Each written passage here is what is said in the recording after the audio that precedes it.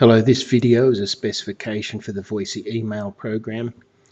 It's going to contain a series of screen sequences that will demonstrate the most important aspects of the program. The first thing we're going to look at is the Voicy email reply sequence, which involves firstly you're at the home screen, select the application, and then you go straight into the inbox with an unread message, and then we're going to reply to that message. Besides the normal options, you have Voicy Reply and Voicy Reply All. Obviously, reply means just to the sender, and reply all is to include the CCs and BCCs. So let's do a recording. Straight away, recording starts. This record button here is flashing red. This should be flashing every second or so, half second or whatever. And it's a pause button so that you can actually pause your recording to continue, have little pauses in your recording. The main button we'll use is the keep and send button. What this does here is stops the recording at that point and then sends the recording as an MP3 attachment in the background. So that's the standard option for sending a voice email. The others I'll explain later. So we're just going to do this, keep and send.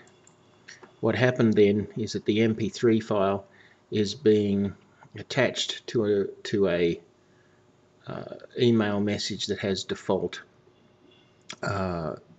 reply text, and in a short while you'll hear the swoosh sound as the message is actually sent, but you can continue to manage your emails as normal. What we're going to do now is look at the sent message. So we're back at the message. We're going to go back to the inbox. Here is your inbox, back to your mailbox list, and here is the sent mail folder, and here's the message that we just sent. You'll notice that it has a default message that was sent along with the attached MP3. It says, please play the enclosed audio file to hear a personal message from Ric sent, and this auto fills the time and the date. And if we go down here, here's the attachment, the Voicy message. Hi there, Ric. I'm just getting back to you. Hey, I really appreciate you trying to make an effort for me, and so next time I'm in Sydney, let's get together.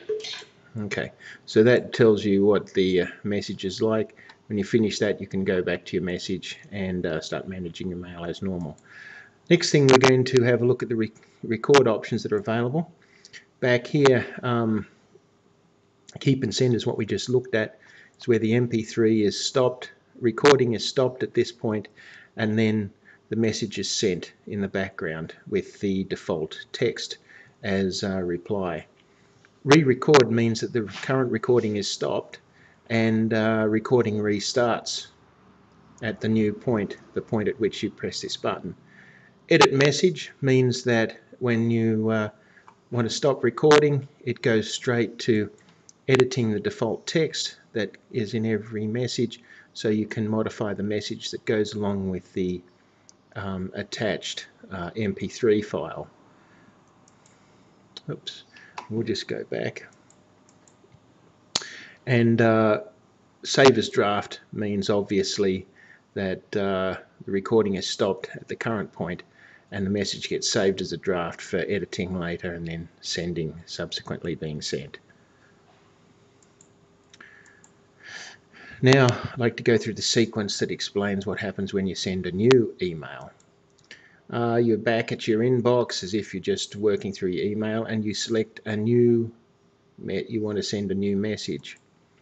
Instead of getting the normal default screen for doing default new text entry for a new email, you get the option of choosing to do a new voice email or a new text email. In this case, we'll select new voice email, and you go back to the screens that we've previously been looked at, which where you can record the message and then keep and send. So now we're going to look at the way that the settings page has been modified to accommodate the Voicy capabilities. Here is your settings application, the mail section of your settings application, and further down the list here of mail options is underneath signature is Voicy default text.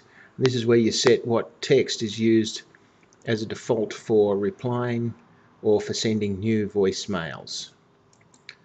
So here you have the default subject text, which is the time and the person's name, which obviously should be collected as a global variable when the person first sets up the application. And here's the default body text, which includes a little message for explanation of how to use the attached MP3 when a new message or a reply to a message is sent. Thanks.